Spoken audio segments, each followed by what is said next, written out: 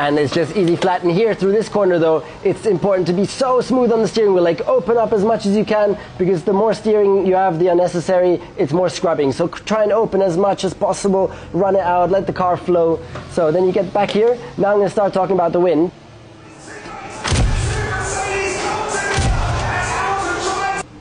This corner actually I don't know much about. I'm not very good at this corner. Let's skip this one. Let's go to the next one. Hang on a second.